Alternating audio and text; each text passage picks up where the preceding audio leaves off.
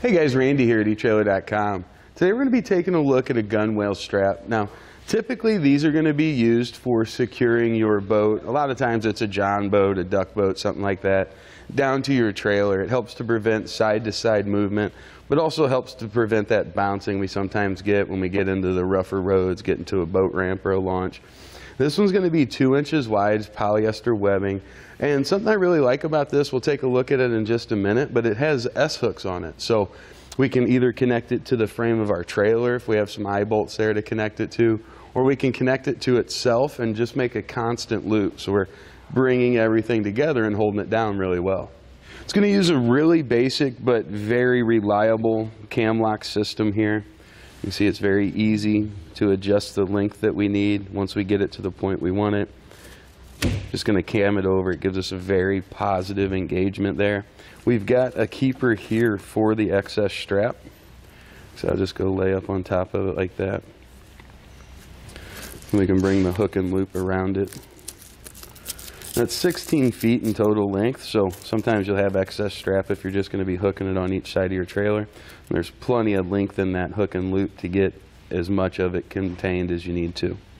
See, it's got really nice strap material, very tightly woven, almost like a seatbelt style material.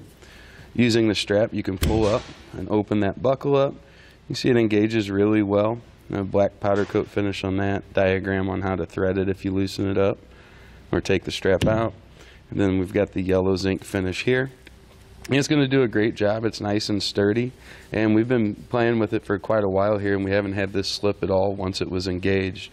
The other part we'll take a look at are the hooks, so let's flip it around and look at those now. As you can see, the hooks are nice rubber coated hooks, and of course they'll very easily connect together if we need one continuous strap. They've got the keepers on them, so we don't have to worry about them falling apart. I really appreciate that. I hate chasing a strap back and forth. And then you see they open up pretty wide for a nice throat on them, so we can get it around larger items. Connecting it to our frame here. Just kind of come over and around, pulls up very nicely on it. I don't generally like connecting straps like that. I think if you found the spot you wanted it, you could drill a hole and place an eye bolt in there and just very easily be able to click it into that eye bolt and pull it down where you want it.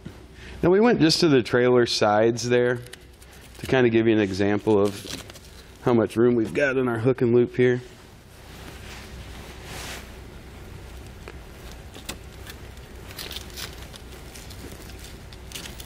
As you can see, even with 6 or 7 foot of excess, there's still tons of room on that. So you could probably wind the entire strap up and use that to keep it in place.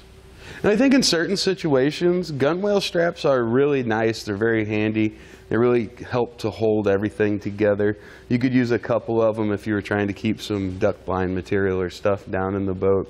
The one thing that you want to use some caution with is if you tighten these down on the edge, it can sometimes wear the paint. So you want to be a little bit conscious of that and make sure that you get them nice and tight so they're not flipping around, and not really let them rub back and forth. That can cause that. As a kind of an option, if you didn't want to do gunwale straps, transom straps are made to connect generally to the handles on the back of the boat. Then they're going to go down to the runner on the trailer. Those are, in essence, are kind of doing the same thing. The gunwale strap is important, especially though if you don't have the bunks on the side.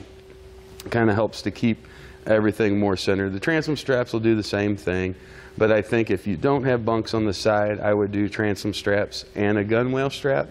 But overall, as far as they go, I mean, there are much more fancy ones out there. There are some that are a little bit more basic than this, but it's a good, solid gunwale strap. I think it's going to do a good job. It's easy to use, and it's certainly something I would own if I needed it.